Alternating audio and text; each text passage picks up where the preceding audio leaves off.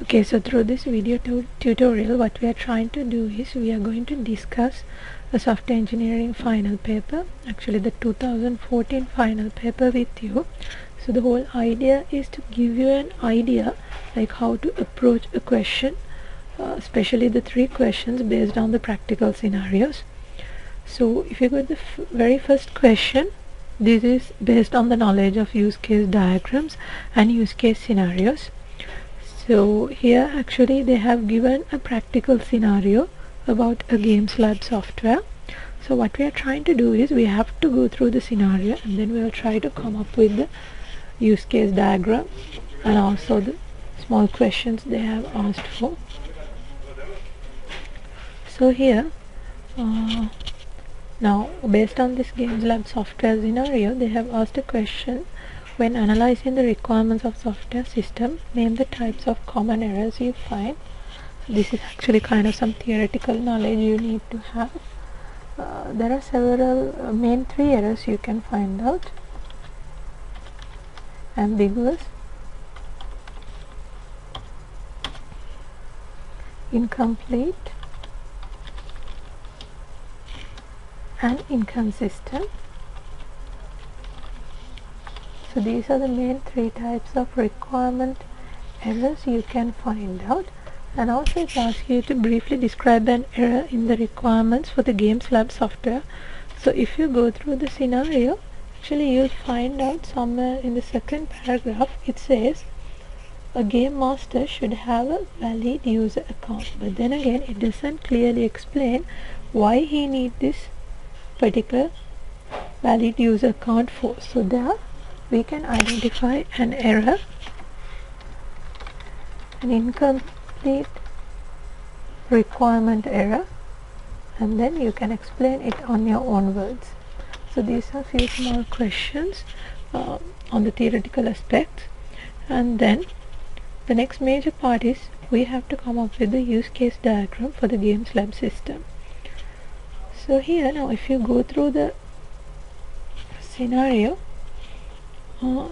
this first paragraph pretty much talks about or try to give you an overall idea about the games lab system. So the main important thing is identifying actors who are going to trigger the main functionalities of the system. So here if you talk about the actors, they have given some actors like game creator, game master, administrator, researcher, and sometimes you might find other actors while you are going through the scenario. So here it says game creator creates a game. So one of the main functionality of a game creator is creating a game. And if you come to game master, he is the person who's monitoring and running a game. So this could take as one main feature of him. And then also he controls the non-player characters. And it says the game master should have a valid user account. So administrator is responsible for the server and user account management. Players connect to the game with mobile devices, and researchers are using the statistical data. So here actually researcher is also an actor for the given games lab software system. So likewise you can get an overall idea through the first paragraph about this system. And then if you go to the second paragraph, actually this whole paragraph talks about the game creator. So through this let's try to identify what are the main functionalities he is going to trigger. So here it says the game creator can create a game. So as we identified earlier also, this is one of the main functions. So it can be done in two different ways. Either he can use a game editor tool or plain text editor. And now if you think about in the perspective of use case diagrams, you can show this. Actually there are two ways the game creator can create a game. So you can use use case generalization in order to show this.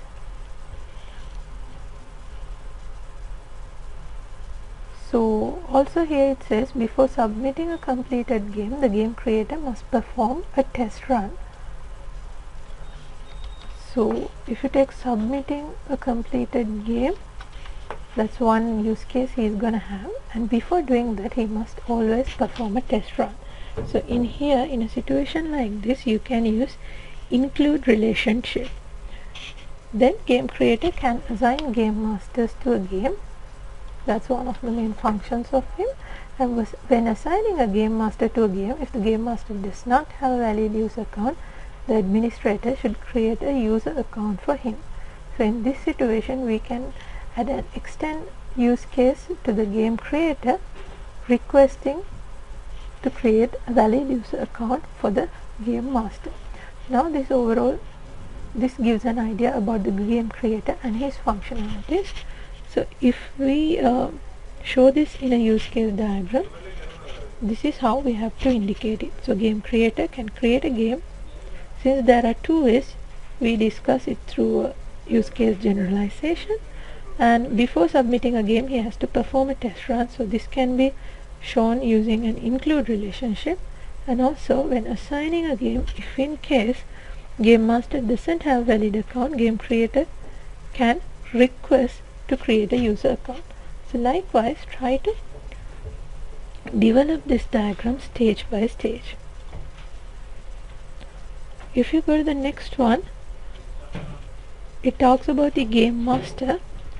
So the game master can start the game, or else he can join the game if the game is already started. So here also, since there's an extension point, you can clearly identify, you can use an extend relationship to join the two use cases. And also it says the game master has the right to control the non-player characters. So in controlling non-player characters, the game master has to select the NPC and the actions from a given list. So he need to select the NPC and also he need to select the actions from a given list. This is when we are talking about the game master. So if you go to the diagram here, game master can start a game and join a game with this extend or extension point, and then he can control NPC, and he has to do two main important things: select NPC and select actions, which we can indicate using include relationship. Now if you go further down, a player has to create a character. So again, player is another actor in the given software system. So player can create a character. When creating a character, he has to fill the required information. That's one important thing. And after submitting the required information, the player is asked to enter a username for the new character. So if the username is already in use, the player is asked to choose a new username. So there's kind of a validation is going on, and also a password verification is also going on. So once all this is happened, the player can join the game. So these are the main functionalities we can identify through the scenario, and if we indicate in the diagram, so you can say player has to create a character. So creating a character includes filling required information, validating username, and finally validating a password. So once all these are over, player can join the game. So you can indicate it in the diagram in this manner. So apart from that, in the earlier, if you can remember, we said there are two other characters in the system. One is a researcher and the other one is an administrator. So administrator is responsible for server and user account management, and researcher is responsible for using the statistical data. So now you can complete your diagram by including researcher and admin, and finally don't forget to include the boundary with the name of the system. So this is the approach you have to follow when it comes to draw a use case diagram with a given real-time scenario. So this is one of the major parts of the question. And also there's another part you have to complete. They're asking you to write a use case scenario for creating a character in Games Lab system. That means if you go to the diagram, it's one of the main functions of the player where he's going to create a character. So now you can see, by looking at the diagram, you can write step-by-step scenario to come up with the create character use case scenario. So here few things are really important.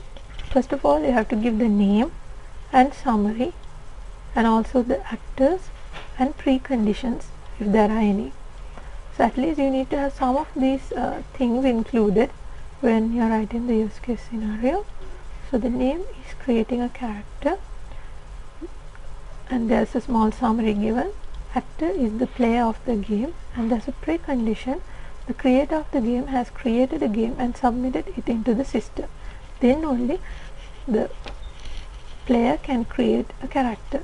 Now you can go to the important thing of use case scenarios, main success scenario and extensions.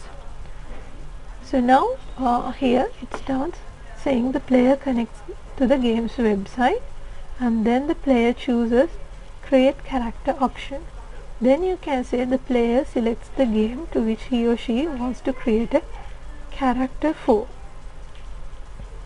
Then the player fills in the needed information. So here there's an extension point. If in case some of the filled in information is not acceptable, the player is asked to correct false information. So likewise, for each and every step you need to identify whether there are any extensions. If you go to fifth step, the player enters a username, and then the username could be already in use, so player has to enter a new username. Likewise, there are extensions for step number 4, 5 and 6. So this is the normal scenario you have to follow when you are writing a use case scenario. And also, rather than writing like this, you can say, since create character player is having 3 includes, at the relevant point in the scenario you can say include, then you can include the correct use case. So if, as an example, if I say field required information, I can indicate it like this. So this means you need to write another use case scenario for this field required information use case. Like this also you can indicate in the use case scenario. So either way is correct. So normally this is how you need to approach the question, which is based on use case diagrams and scenarios.